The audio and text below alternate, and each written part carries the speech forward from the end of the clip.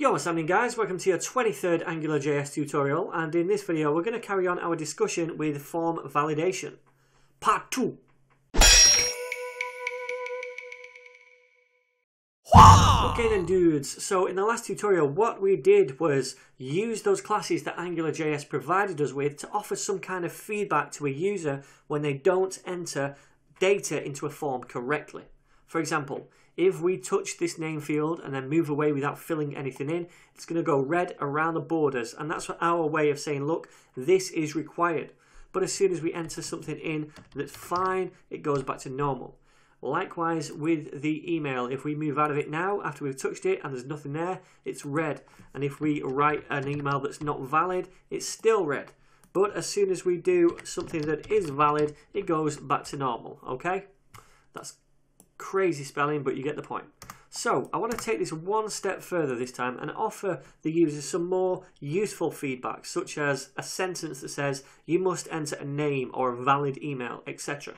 And to do that, we're going to make use of some of the properties that Angular provides us with on this contact form object. Okay, so for pretty much every class that it gives us, like we used in the last tutorial, things like ng-invalid or ng-touched, we have a corresponding property which is a boolean, true or false. So here's some of the properties that Angular provides us with. So we have these classes, right? ng-pristine, ng-dirty, touched, valid and invalid, and these are the corresponding properties. So when a field has this class, ng-pristine, and it's not been touched, then this property on that field is going to be true. When the class goes and it's been replaced by ng-dirty, this is going to be false. Likewise, when pristine is true, dirty will be false. When pristine is false, dirty will be true, right? They're always opposite to each other, those two. Same with touched and untouched, valid and invalid. So they're all booleans that basically tell us whether a certain field has been touched, whether it's dirty, pristine, whether it's valid, etc. And we can use those to kind of dynamically output other data, which is what we're going to do now.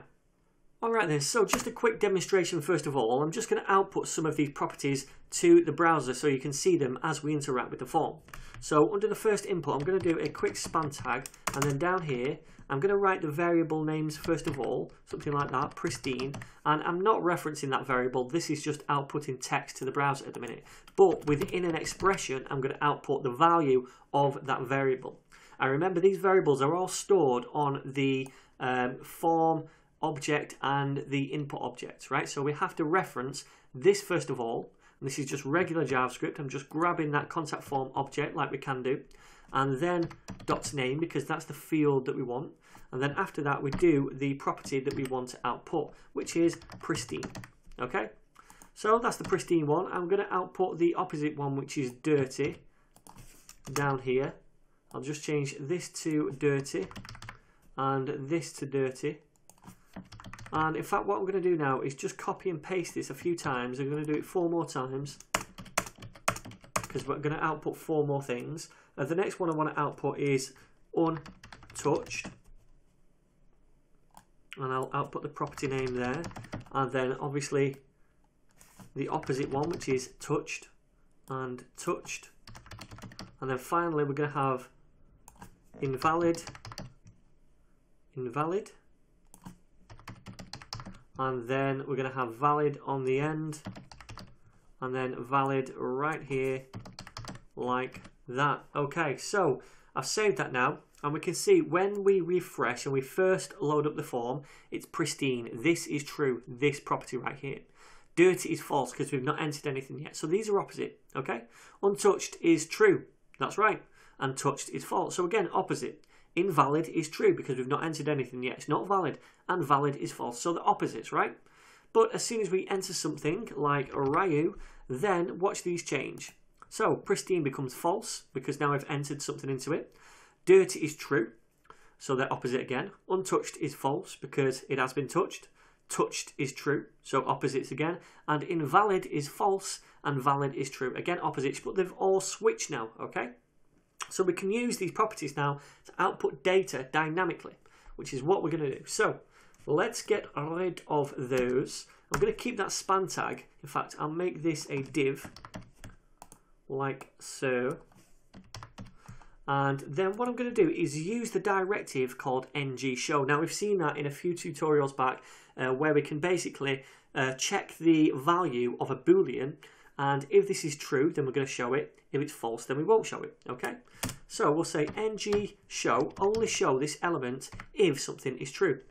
And the things that I want to be true are if it's touched, so we'll say contact form dot name dot touched. So if that's true, if we've gone ahead and touched one of these, and right, we want two conditions to be true, we also want it to be invalid. Okay, so if it's been touched and it's still invalid, then we'll show this element where we're going to offer feedback saying, hey, you need to enter something that is valid. Okay, so touched and contact form dot name dot invalid, like that. So we're going to show this then I'm going to do a small tag, just going to give this some styles to make it red. So I'll say color red, I'll display it as block, and then I'll also do text align center, and the feedback message is going to be enter a valid name. Okay, so now let's give this a whirl. So by false, it's not going to show, and that's because these two properties, touched and invalid, well, this is true, but this is false. It's not been touched yet. Okay, so this is only going to show when both of these are true. So as soon as it's been touched and then we move away, now we get that feedback message, enter a valid name. As soon as we type it in, it goes away. Pretty cool, right? So we can do the same thing for the email. I'm going to copy that and I'm going to paste it right under here. This time we change name to email, and we change it there as well.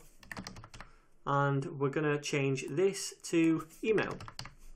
Okay, save that, and then when we refresh, if we come to the email and we type something that's not valid like this, move away, now we get that feedback message. Same with the name.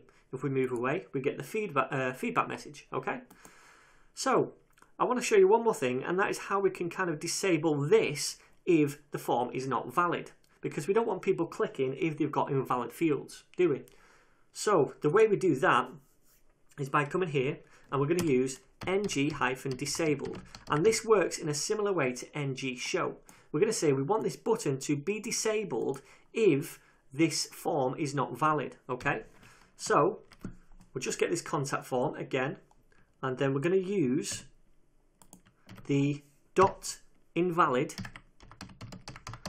property. So when this form is invalid, okay, then this is going to be disabled.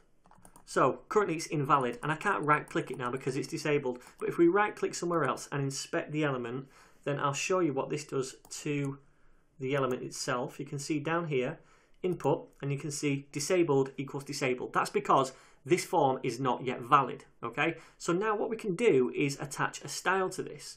So we're going to use a CSS selector right down here at the bottom, and I'm going to say input, and I'm going to use one of these attribute selectors, and it's going to be disabled equals disabled, and then what I'll do is set its opacity to 0.4 just to make it fade out a little bit, and then I'm also going to change the cursor, and the cursor is going to be, oops, if I can spell it right, C-U-R-S-O-R, there we go, and the cursor is going to be not allowed, like that, and we're going to set this to important, like that. Okay, so if I save this now, when we hover over this, it's going to get that little cursor right there to say we can't click this. But if we go ahead and fill this in and everything becomes valid, just make up an email address and blah blah blah, now we can send. Okay, if we delete one of these, now we can't send, blah blah. Okay, so that is what we can do with these different properties. They're really flexible, and we can kind of give the user feedback and allow them to do certain things dependent on how or whether or not fields and the form is valid. Okay, so if you have any questions whatsoever, feel free to leave a comment down below. Otherwise, guys, don't forget to share, subscribe, and all that jazz, and I'll see you in the very next tutorial.